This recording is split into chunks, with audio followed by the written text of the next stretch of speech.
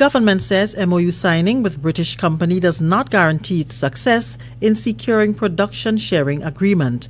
Details to this story and more in the National Report.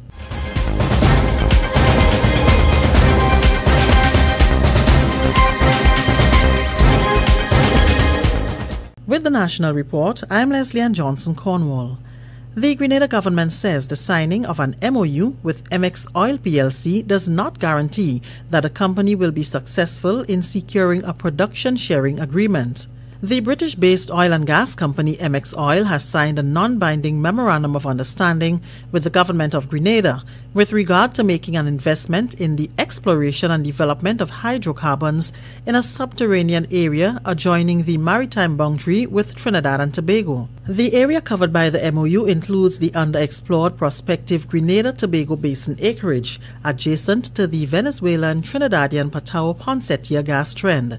The intention of the MOU is to form the basis for the negotiation of a more detailed production sharing agreement, PSA, which, if signed, is likely to occur during the first half of 2017. It is expected that the PSA will cover matters including, but not limited to, tenure and work program, including 2D seismic and, subject to these results proving encouraging, further exploratory phases including 3D seismic data acquisition. A work permit policy finalized by the Ministry of Labour is to be presented to Cabinet soon for approval. Labour Minister the Honourable Oliver Joseph says the policy will provide transparent guidelines for employing foreign nationals. Mr. Speaker, we are very concerned with the number of applications being received for jobs that can be done locally. And therefore, a careful analysis will be done in granting work permits to foreign nationals.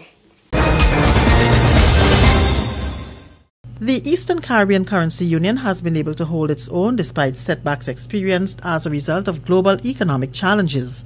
Governor of the Eastern Caribbean Central Bank, Mr. Timothy Antwine, says the fiscal situation has even improved, but there is still much to be done. He urged all to work together in the coming year. Despite the challenges in the global economy and geopolitical developments including Brexit and Trumpism, 2016 has been a reasonably good year for the Eastern Caribbean Currency Union.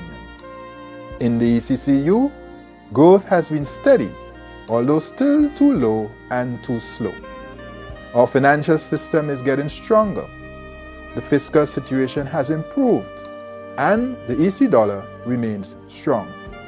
Yet, many development challenges persist. We will, together, tackle these challenges with renewed vigor in the new year. This is the National Report. More news after the break. New Year's Eve and you're stuck at home cause the stress of the popular party is just too much to bear. Now, finally, there is an event that beckons where you can cast the stress of the popular parties aside. All grown folks are kindly invited to usher in the new year in majestic style with a fabulous dinner and dance, live band music and DJ music at the Yacht Club in St. George's. Finally, there's an event for grown folks, married, single, divorced, widowed, all welcome. A warm welcome for Prime Minister Dr. the Right Honourable Keith Mitchell, who made an extended visit to the northern tongue of Sautez on Wednesday morning. The Grenadian leader walked through high streets, shaking hands, hugging residents, and extending best wishes for the season and the new year to those he encountered. He was in the company of St. Patrick MP and Government Minister, the Honourable Anthony Boson, and Senator Pamela Moses. His trip through the country's most northern tongue took him to the Breakwater Project, which is making significant progress and forms part of a growing list of projects in the parish. I think we are meeting the basic responsibility that we agreed to. So I think we're on target. I'm so proud of this, and I believe Sautez would feel extremely proud when this is all over and the opportunities that it will create for further development in St. Patrick's, maybe a marina or other aspects of development. Dr. Mitchell also visited pharmacies, supermarkets, banks, saloons, as well as the Sautez police station. His visit there follows a similar walkabout through the towns in St. George's and St. Andrew last week. And over in Victoria, Dr. Mitchell received a warm welcome when he touched down on mid-Wednesday morning. The Prime Minister hugged residents as he meandered through the West Coast town on an overcast morning following a swing through Sautez. His trip brought him face-to-face with visitors who were enjoying a trip to the Diamond Cocoa Factory, which was opened in recent years. He exchanged light conversation with an American who was visiting with his family years after he was airlifted from Grenada at the height of the revolution. Dr. Mitchell consoled the sick at the Victoria Medical Station, exchanged greetings with workers at Barry's Plaza, and also walked on to the newly repaired Alston George Park, named after the former national soccer icon.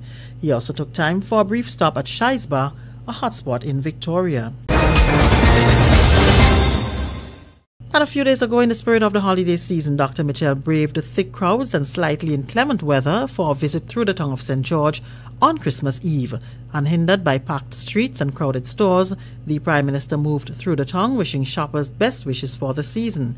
Children stopped to take pictures with the Grenadian leader while store owners paused for a brief chat.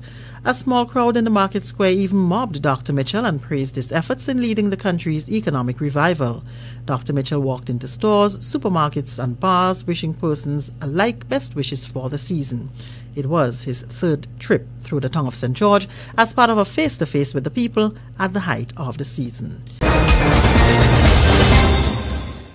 And that's the National Report. I'm Leslie Ann Johnson Cornwall.